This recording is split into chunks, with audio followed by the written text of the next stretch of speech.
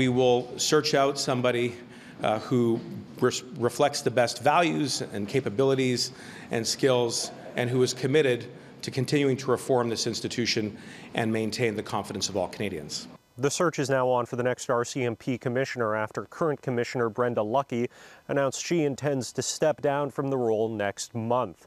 Public Safety Minister Marco Mendicino couldn't say when a successor would be picked, but one anti-hate researcher says he hopes the next commissioner will do more to fight racism within the force. Sometimes that progress takes time, but at the same perspective, I haven't seen any types of commitment statements or action plans or anything like that.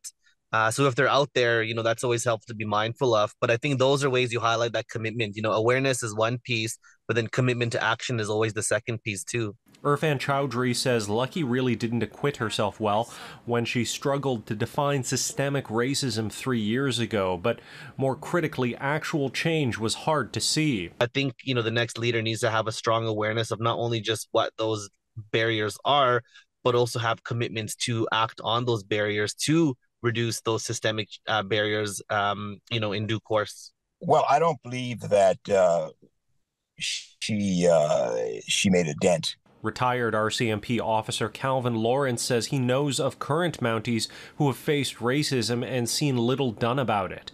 But Lawrence also had criticism of Lucki's relationship with politicians. While police are accountable to civilian officials, the 30-year police veteran says sometimes police leaders need to know when to push back. You have to be your own person. You make a decision, you stick to that decision.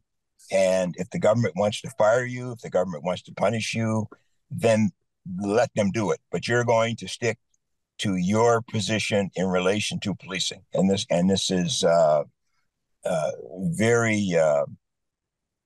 this was shown in Nova Scotia in relation to naming the weapons that were used in the mass shooting.